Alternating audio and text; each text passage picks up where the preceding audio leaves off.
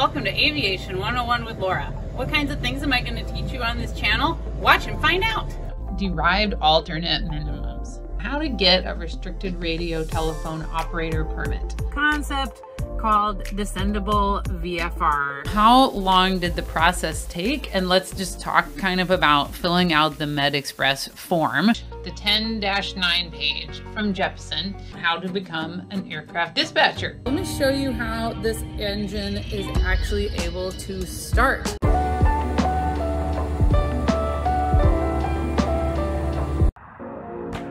I'm out here at my airport on a really foggy morning. I want to show you how it looks like to see the approach light system on the ground in the fog. Circling and circling to land and instrument procedures.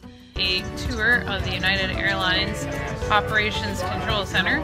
What I want to cover today is 3 quick topics that we've had some questions about. The VOR and how to use it. What's going on with our VOR.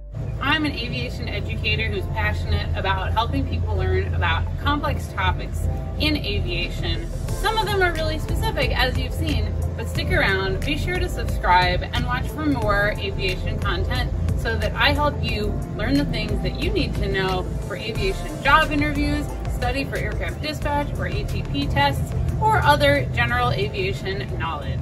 Have a great day.